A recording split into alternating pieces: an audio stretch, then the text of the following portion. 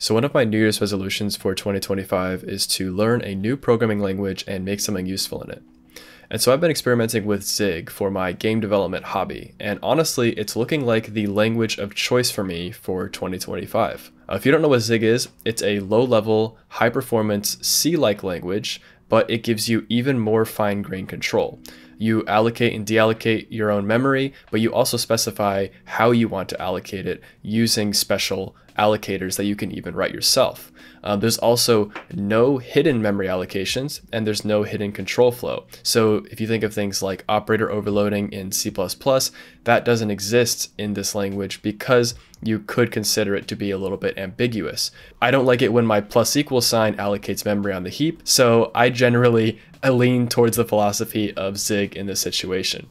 And so yeah, I've been exploring Zig for game development for making my own little hobby projects, and I found it to actually be a pretty wonderful experience, mainly due to Zig's ability to seamlessly interrupt between C code, which basically enables you to use any C library that you want while programming in Zig. And so today I thought I would show you a couple areas of interest to keep in mind if you were looking to get into game development in Zig, and then I want to, end off the video by showing you a cool little project that I've been working on. So I think for most people, the raylib-zig bindings are exactly what you need. And basically all this is it's a very thin set of bindings over the raylib-c library that you can then easily use inside of any Zig project. Now, yes, you can actually just directly use raylib inside of a Zig project, but I do find this to be a little bit smoother, especially with setting up for most people. And so I thought I would just show you quickly how to set this up because it's pretty useful to know. And so in order to do that, you have to first install Zig, which you can go to their download page here, and you can either download one of their zip files here and then just add that to your path, or if you are on a good operating system with a universal package manager, then you can just do for me it's homebrew, so brew install Zig, and it will install for you. Now I already have it, so it's just going to tell me that I already have it, but it would install for you, and then you would be up and running. So now that we have Zig installed, we can just navigate to a directory where we want to actually put our project. And for me, that's going to be my Zig directory here. I'm just going to make a directory called YouTube raylib example here, and then just cd into that directory. And now to actually make this a Zig project, we can run zig init, which will create 4 files and 1 directory here. So I can just list directory here and list what's in source. As you can see, we have a build.zig and a build.zig.zon, and then we have a main.zig and a root.zig. Now, in order to add a dependency, we're going to be modifying the build.zig, and we're going to be using a zig command to automatically add stuff to our build.zig.zon. And so let's go ahead and do that and add raylib as a dependency. So in order to actually add raylib to your project, you can just go to the raylib-zig repository, scroll down a bit, and we have this command here, which will actually fetch the library that we want to use. So I'm just going to copy that, go here, paste it in, and it's going to fetch it like that. But that's not it to install a library. It's not quite as easy as Go or npm, but that's because the Zig build tools provide a lot more customization with how you want to work with the libraries. So you want to open up your build.zig. First, let's actually copy what we need from here. So what we need is we need to actually grab the raylib dependency, and then we need to actually grab these modules here. So let's just copy that code and just go somewhere here. So I'll put it right here. And the next step is to actually link the library and then add the import paths for raylib and raygui here. So I'll just copy that code, and let's go after we make the exe, and let's paste that in there. And that's all that we need to do to actually have raylib set up. So now what we can do is we can just put zig build run, and let's see if it will run without blowing up. Now it is going to take a little bit longer than normal because we do actually have to build raylib, so it's going to be doing that in the background here, but it will be telling you what it's building. And as you can see, we have no errors, which means that we should be good to go. So let's actually open this up and go to our main.zig file, which has a bunch of noise, but we can just get rid of all of it. So I'm just going to empty out the main function and get rid of our test here. And so now we just have a very empty Zig application. We can then do const rl equals @import and then do raylib here, And then we can basically write raylib code, but in Zig, which, just given how raylib is extremely simple to use, it is also pretty darn simple to use raylib in Zig. So I can just do RL, and then I have all of the stuff that I would normally have without a namespace in C, but now it does have a namespace, so if you want to use windows.h with this, it won't scream at you. So now we can do like init window here and specify the width, the height, and then like zig raylib example here. And then we can utilize one of the cool features of Zig, which is the defer keyword, and we can defer rl.close window so that we don't forget to paste it in at the bottom of our application. Then we can just make a regular while loop and just say like while not rl.window should close. And then we can do rl.begin drawing, rl.end drawing here. And then we can actually clear the background here with rl.color. I think it's in a struct called color. Yeah, and then it's sky blue. And that's all that we need to do for our like hello world raylib project. So I can then run zig build run here. And as you can see, I now have this awesome, sky blue window here. So pretty cool stuff. So as you can see, getting up and running with a Zig project can be a bit easier than getting up and running with a C project. Because in the C one, you'd have to build it from source, and then you'd have to make sure that the libraries and frameworks are on your device. And then you would have to have platform dependent GCC commands that you would throw into a CMake file or a make file. And a lot of that is abstracted away from you. But what I really like about the Zig build system that I originally didn't like when I was trying to learn it, but I've come to actually really appreciate, is that even though it's easier to use, you still have absolute control over everything. And it's not kind of like other build systems where you add it and there's some mystical linking that's happening in the background where you don't really know what's going on, but it just kind of works. I like how you still know what's going on a little bit with this, especially if you want to dig into how things are working in the background here. And we literally could. We could just like go to this raylib-zig here, go to their build.zig, and let's see what they're doing. So as you can see, they have done the hard work for us, but it's actually still using the exact same build system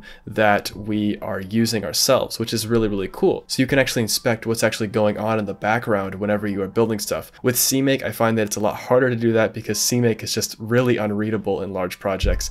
This, since it's in Zig, it makes more sense because Zig is, I think Zig is a little more readable than CMake. Okay, so great. You can build a C library in Zig. So does that mean that you should switch over completely? I would say no. If raylib-zig was the only thing out there, then I would be very hesitant to try out Zig for game development. However, there are some other success stories that I have looked at and I have really appreciated my time trying them out. And so one of those is actually STL3, but it's a fork of STL3 that's built with the Zig build system. So it's actually literally just the STL3 repository, but they switched it over to a build.zig, which you can open up here. And yeah, it's a pretty intense build.zig, but it is built on Zig, which means that adding it into your project is as easy as these two commands yet again. So if you want to use STL3, which is absolute bleeding edge as it literally came out the day of recording this video, you can use it in Zig very easily because this actually just works right off the bat.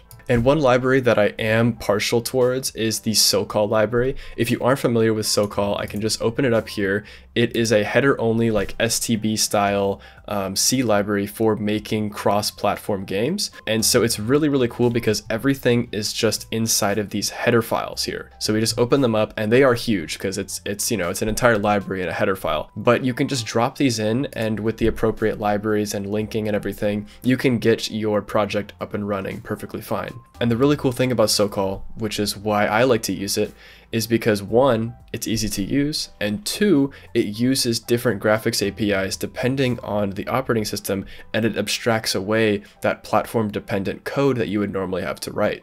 So for me, when I'm working on my Mac, I can, test my code running Metal, and I can have it be running OpenGL on Linux, and then I can have it run DirectX on Windows. And I don't have to worry about any of that stuff. So, by the way, if you didn't know about Sokol, it's pretty freaking awesome. But one thing that isn't awesome about the experience, which is no fault of Sokol, is getting things to build on different platforms. I find that it's extremely hard for me to build my projects on Mac and on Windows and on Linux. Maybe it's just a lack of knowledge on my part because I don't have the quirks of every operating system in my head, so I have to always look at documentation of like, how do I get this thing to build? But I would prefer something that's a bit more streamlined. And that's where Sokol-zig comes in, which is actually maintained by the author of Sokol. So if you've ever wanted security and a dependency, there you go.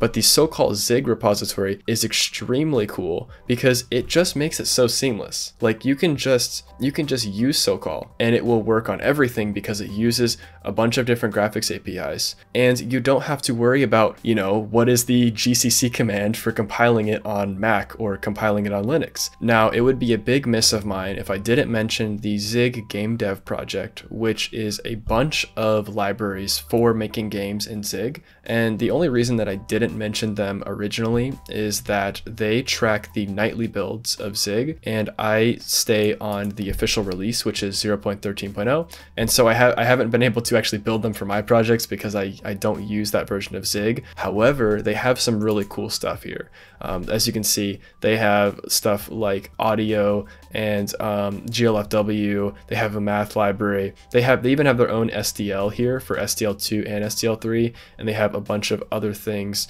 other tools that you would need for Zig game development. The absolute biggest project in Zig that I've seen for game development is the Mach engine, which, if I were to put it into terms that other people could understand, think of this as like maybe something like the Bevy engine, where you have a very powerful ECS powering the entire thing. So this isn't generally how I like to make games. I generally like things to let me pick how I organize my data. But this is really cool, especially if you're coming from a Rust background and you want to make things with, you know, the ECS, which is a cool thing. It's just not something that I generally like to do for fun. But yeah, it's very extensive. It has pretty decent documentation, and it's heavily in development, and it's all open source, of course. So it's definitely something to keep in mind if you want that sort of experience. I thought that I would show you this little thing that I've spent like 2 days working on. It's a little engine that I'm writing that I plan on using for some small physics simulations, and I've been writing it in Zig, and it's been a really great experience. So let's go ahead and just run zig build run here, and let's see what we have. So, you know, I have my little skybox here. I have this thing, it's doing a helix just for demonstration purposes. I have I'm GUI set up, and that was extremely easy to set up, by the way. And I have some, like, I can do the camera FOV. I can just like change this, I can add some velocity. It's a little project that I've been working on for a couple days, and I have found the experience of setting up this stuff extremely nice, and I have also found the experience of working with Zig to be really, really good in comparison to just like straight up using C, where I'd have to like write my own array list, which I'd rather not do, you know, all the time. And so yeah, what I'm basically arguing here is that Zig has been a really good upgrade for me from directly using C to using C with a lot of extra modern goodies without being a C++ style language where they just throw everything at it and none of it is good. So I have been really invested in Zig so far in 2025. I mean, we're only a few weeks in, but it's been really, really fun. And so I'm basically just making this video to share this excitement that I have been experiencing in Zig, to hopefully have a bump up in the community of people that want to write games in Zig. Now, as I said earlier, this language is very new. It's only at version 0.13, so don't expect extreme stability. Expect things to break, just as they did before Rust was 1.0. Expect things to change and you having to go back and change things in your code base, but also keep this in mind as a pretty cool language in the realm of systems programming. Now, I don't want to just sit here and praise Zig for all of its good without mentioning some of the things that I do not like about the language, and most of them I do see being fixed in the future, so it doesn't really worry me too much. However, I have found that the LSP for Zig is extremely lacking for me. There's a lot of times where I change the type of something, like maybe I have a struct that I've declared, and then I remove one of the fields of that struct, but I'm using that field in a function. It will not actually give me an error, it will just sort of like change colors. So I don't have my jump to error thing that I normally use inside of NeoVim, so I don't actually catch the error, and I catch it by actually running my build command, and then it tells me, hey, there's no field in this struct.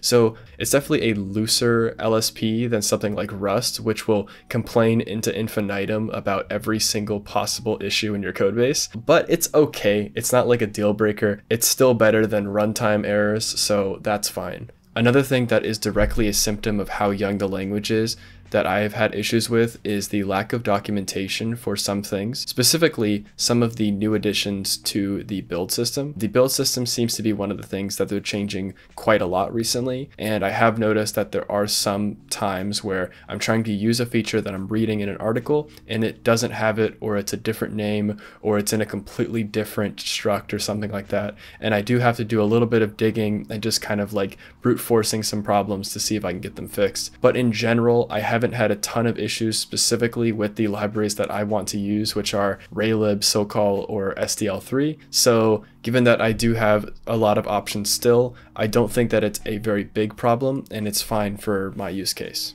With that being said, I basically just covered 2 game libraries, 2 sets of toolkits for making games and other visual applications, and then an entire full-fledged engine, the Mach engine here.